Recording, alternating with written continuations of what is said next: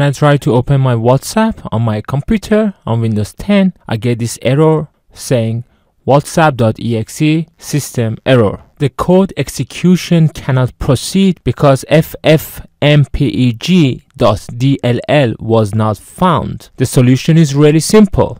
First, press OK in order to close this.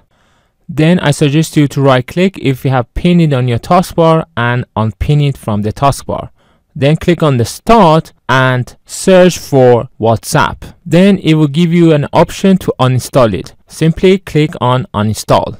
Then it might take you in here where you could see the WhatsApp app. Simply double click it to uninstall it. Once I have done that, it has disappeared. Don't worry if it didn't properly uninstall. Still proceed to the next step. Therefore, close this and then go to your browser. Then go to Google and search for WhatsApp for desktop. The first result should say download WhatsApp, and you should double check that it is from whatsapp.com. Simply click on it to open that website. So the full link is whatsapp.com/download, and on the right hand side you should see download for Windows. Simply click on it in order to download it. Then save it anywhere on your computer. Once the download is completed, go to the downloaded file and double click on it to install it. It won't take much time. It would install it very quickly because you already had some of the files, and it will start to log you in back to WhatsApp without the need to scan the QR code again. But if you want to learn how to scan the QR code, please watch my other videos in the description of this video. As easy as that, we have solved the problem.